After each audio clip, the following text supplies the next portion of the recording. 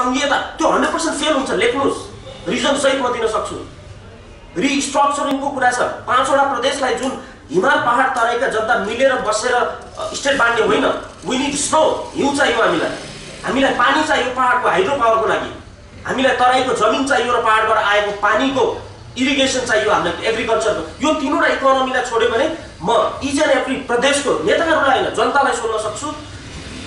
Sunkoshi, Dudhkoshi, भोटेकोशीमा hydro power बन्यो भने क्षेत्र नम्बर 2 को जनताले इरिगेसनको लागि पानी कहाँबाट ल्याउँछ? कालीगण्डकी एयर प्रोजेक्ट बन्द गर्यो त्यहाँको जनताले क्षेत्र नम्बर 4 मा भने यो बत्ती कहाँबाट बन्यो? मिनिङ के छ भने तपाईको नाका छ नि, नाका इन्डियासँगको, किनभने सबैभन्दा बढी इम्पोर्ट त हामीले इन्डियाबाट गर्छौँ नि। पूर्वाञ्चलमा स्ट्राइक हुँदा मध्यमाञ्चलले रक्सौलबाट सामान ल्याउँछ कि?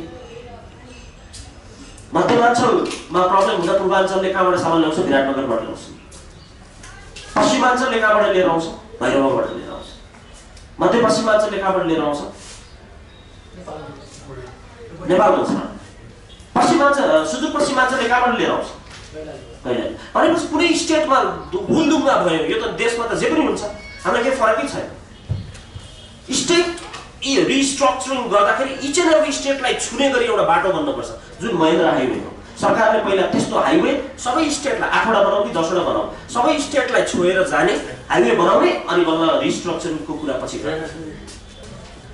चिफ मिनिस्टर बन्नको लागि कुनै पनि स्टेटको सांसद बन्न र चिफ मिनिस्टर बन्न फरक कुरा हो। चिफ मिनिस्टरलाई इकोनोमी पोलिसी थाहा हुनुपर्छ, fiscal policy, monetary policy, income policy, trade policy, international trade policy, price selling, price floor, यो सबै कुरा थाहा हुनुपर्छ। सोशल पोलिसी, पोलिटिकल पोलिसी, तपाईको जुडिशियरी, त्यसपछि लेजिस्लेचर, त्यसपछि एक्जिक्युटिभ ब्रान्च, यो सबै नलेज भएको नेता हाम्रो प्रदेशमा कोही पनि छैन।